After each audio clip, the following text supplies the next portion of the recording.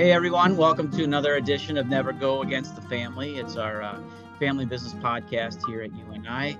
We're excited to have Jane and Sarah Blain Gilbertson with us today. They are gracious enough to give us a little bit of their time. They are second and third generation leaders of Blain's Farm and Fleet, based out of Janesville, Wisconsin. Janesville is home to a lot of great family companies, actually, and some of those other ones we've had speak before as well. And anyway, Jane, Sarah, we're so excited to have you guys with us here for a few minutes this afternoon. In advance of your coming to our conference here as our keynotes for our conference in November. Families are talking a lot about this, of course, and I thought maybe we could take a little time to just get to know you here and use this as an opportunity for our families to get to know you guys a little bit better before you come over. So with that said, first question is probably the most obvious one to me, but I read your background, Jane, and you didn't initially intend on, or at least you didn't plan on being or it didn't look like you planned on being in the family company right away. You got out of Wisconsin for a while, and I just was curious if you could kind of reflect on that or what you thought your path would be. And then Sarah, if you could kind of answer that same question. Sure. Yeah. So I grew up obviously working in the business in high school and college, summers and Christmas breaks. And I was getting a retail degree from Miami, Ohio. And I really had felt strongly about I needed to go work elsewhere. That wasn't part of our family policy at the time. And I frankly wanted to go work for a department store that was, quote, real retail in my mind. Ouch. Saying, yeah, ouch. Yeah. I hope I never said that out loud to them, but and I actually had a number of family members that were already in the business, so that probably made it a little bit easier for me. I have one brother, and he was already in the business. He's older than I am, and had cousins and second cousins. So, yeah, coincidentally, it was really my mom who supported the idea. My dad really wanted me back in the business, and my mom said, "Go, because you can always come back." Sure. And then my dad reluctantly said, "Go, because when you come back, you'll have this experience." So he was still hanging in there, but so I went out to work for Macy's in Kansas City to learn how to be a buyer, which I did.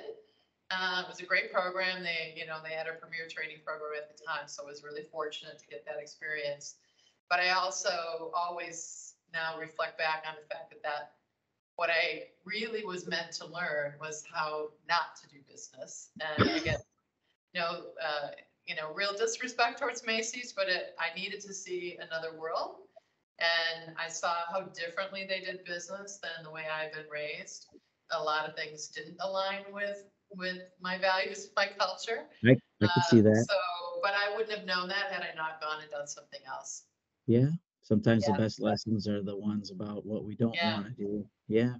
How about for you? I was just going to say that I did come back, obviously.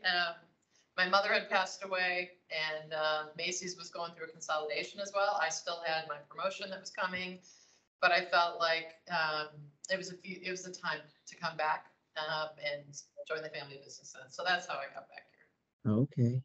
Now, how about for you, Sarah? Yeah, same kind of beginnings. I worked in high school in stores, and then throughout college, I went to Iowa State, actually. Woohoo! All right. Oops, I shouldn't say that on here, but I did go to Iowa State as well. Okay. Iowa started as a psychology major, so I really did not want to do anything related to business. Okay. And then somehow found my way back after working one summer here, a couple summers somewhere else.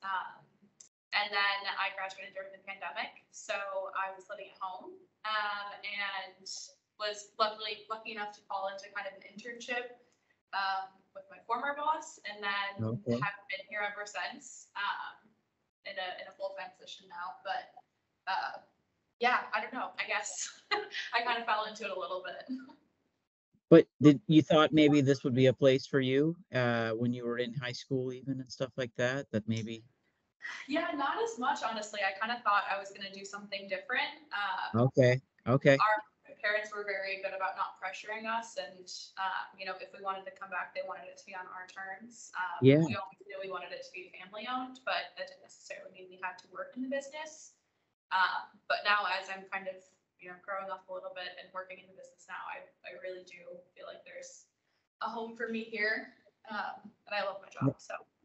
I appreciate you making that great point. I think that, you can be a family business and not work in it, as well as being active in it, of course. And so I think that that's a good reminder to our listeners as well, that we got to be careful with obligations that we put on our kids and that kind of thing. And um, so with that said, maybe we can talk a little bit now about kind of um, how you maybe Jane maybe did your parenting, thinking about the way that you were parented, and how that maybe you would advise other families that are raising kids. It's your kids are still, in my opinion, relatively young, and so I think it's kind of this fresh case study that I have the opportunity to witness here, frankly, as far as how you've done that, how you would advise other families. Do you have other thoughts on that? Yeah. First comment that I share with anybody that I come across in a family business who thinks their kids are too young to be exposed, I disagree heartily, saying, I don't care how old they are, take them to work with you, walk the factory floor, be in the retail setting, whatever, see the business, and most importantly, learn what the people are doing, get to know the people, because that's the most important thing. So I think there's a misnomer of, don't do it till high school or something like that. And I absolutely disagree with that. I don't know that my parents did it intentionally, but when they went to a store or a trade show, they took us with. So I got exposed to a lot of things, just, kind of hanging around even at a very young age. And I think, you never know what your kids are absorbing, right? And I think those are good things to absorb. So they got to see my parents, and when I say that, my mom worked in the business informally and then formally later on, but I saw them, how they thought about things, how they interacted, how much pride, how much fun they had actually, and also, some of the hardships, and Sure. and I was just taking that all in. So I think that's message one, is they're never too young to just be exposed, be Yeah. around the business. And, I think my husband and I both really tried to be very intentional with both our daughters and saying, as Sarah said, we want to provide you with exposure and opportunity, and people were great about, working with them when they were in high school and college. But that wasn't our expectation, if that's not what they wanted to do. And, you don't know sometimes if you're young, how are you going to know? Yeah. But I always wanted it to be their choice. And the other thing we always said is, you're going to have to be good, like anybody else. And that there would be plenty of people to help support them to learn the business and to be good in that role. But you don't just get to show up. And so they always took that very seriously too. And I appreciate that. It wasn't an entitlement, but it would always be an opportunity. That's really well put. And just, I assume you kind of gotta continually go over those messages with your kids as you're bringing them up and reminding them of the potentially, anyway, a little bit of the lens that they might be seen through by other employees or by customers, suppliers, whatever it might be, that kind of thing. I think the unique thing we share is I was the boss's daughter. And they're the boss's daughter now too. So I get it.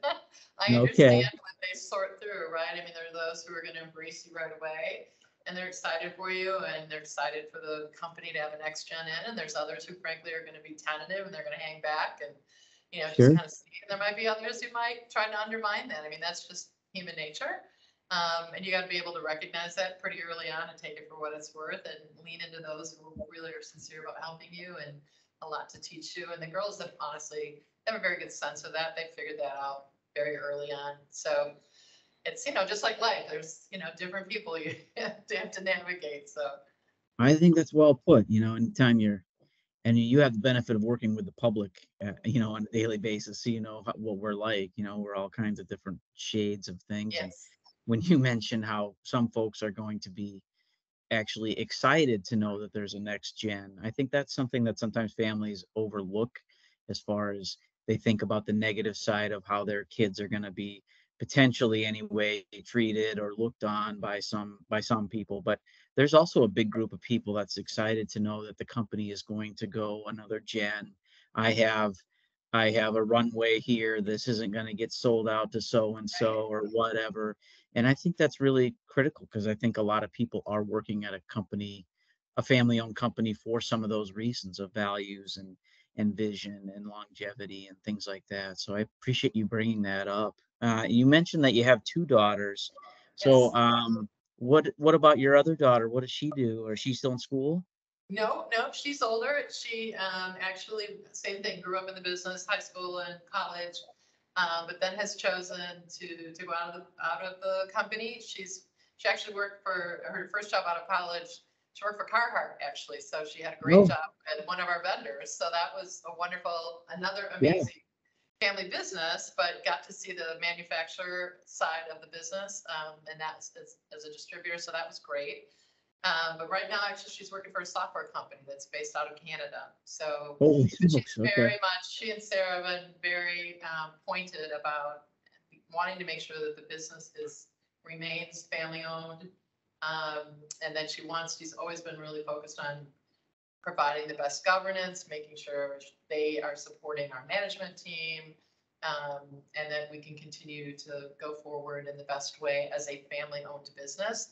And again, so that's a perfect example of you could do it and not be day to day in the business, but she's very familiar with our board, attends board meetings, is very, very well up to speed on the business. So she wants to continue to support it just in a different way. Yeah, absolutely. I think that's great. I mean, and like you said, there are opportunities, you know, we talked about the three circle model once in a while on the Yep. podcast, and there's certainly other ways to be involved other than Yes. in it on a day-to-day basis. I think that's awesome. Maybe one last, well, I don't know if it'll be my last question, but I am trying to wrap up here too. I want to be respectful of your time, but going through your own succession from your parents to you and your brother, and I don't know if there were other cousins or others involved too or not, but um, what have you learned from that firsthand experiences that you've gathered through succession planning that you are, going to be making sure to put in place for your own succession plans, obviously they're 50 or 60 years down the road, but whatever they might look like, and just how you've, taken that and maybe that how you would spin that as advice to other families. Right. Um, well, I think it's you know this well, right, in your role. It's a unique opportunity to run a family business and to own a Hmm. family business. It is different. We get to make decisions for the long haul, right? We're not answering to the street. We're not answering to Wall Street. Um, we answer to our shareholders, which in this case are ourselves, but we talk about answering to our customers, our neighbors is how we refer to our customers, that they're really the ones we answer to. We have to keep them happy, satisfy them, try to support them. So I think, as you think about succession and what your responsibility is for a family business, the Hmm. succession of the business is more important than, any one person. So I look at it at this point, sort of on the backside of my career is how do I position the company with the best leadership and the family firmly behind that to make sure that the company lives well beyond me. It's not about me. It's not about, an individual family member. At one point, it was my dad, it was my uncle, my brother, myself. So done thoughtfully and well with amazing people around you. I think that's where the focus needs to be, is to make sure that the family business can succeed. The people within the company are thought of first, and how our customers will need us next and next and next. And that may Yeah. be, different, and we position ourselves that way. It's not about us, it's about making sure that the business is positioned to support our neighbors and our associates, and then it'll be fine. It'll be fine whether I'm here or many generations after me. That's the plan anyways. No, I mean that definitely, that brings to mind the word stewardship, of course, and Yes. I feel like that fits right in there. And when you lead the way that you're talking about, I feel like that's always an attractor of good people. If you're leading with those values and long-term vision and knowing that the business is the focal point of decision making, and not the family or not the owners or whatever it might be. I feel like Yeah. that's a culture that people want to be a part of, to be honest. I think I love that you shared that. Um, as we wrap up, I should mention that we have 6 new laying hen chicks in our garage here that are hopefully getting closer to starting to produce for me here. So my wife Yay. is a chicken person, and we got them all at Blain's, of course. And so, Thank you. oh yeah, the kids Great showed them at, business. what's that?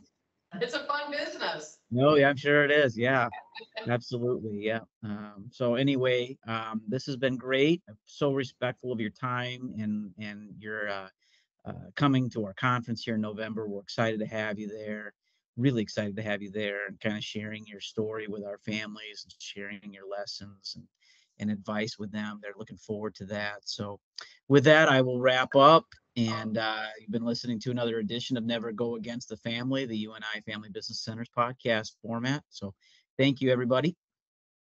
All right. Thank you.